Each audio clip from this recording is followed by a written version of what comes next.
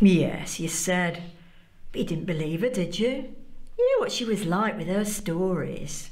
I know, and I thought it was another one of her stories, but... But what? Well, the other day, I saw a man in the spinney. What? Yeah.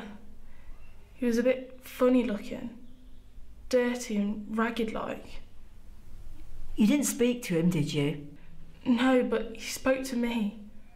Told me about the accident at the furnace all them years ago.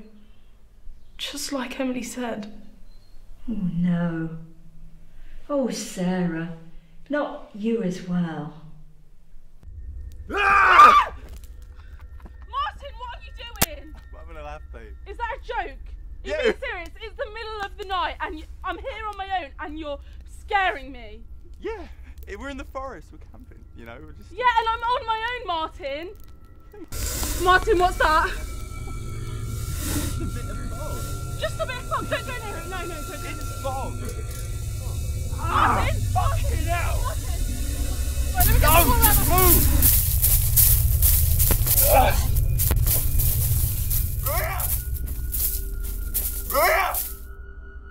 Martin! Fucking hell!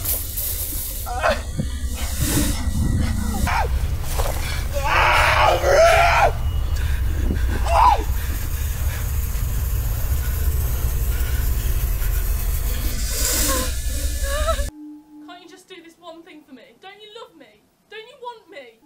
Don't I mean nothing to you? I need to leave. Of course you do. Take the easy way out. You're pathetic. Pathetic. Nothing about this is easy, Liv. You're asking me to hit you, to hurt you. You're asking me to do things that aren't me. What do you want from me? I want you to hit me.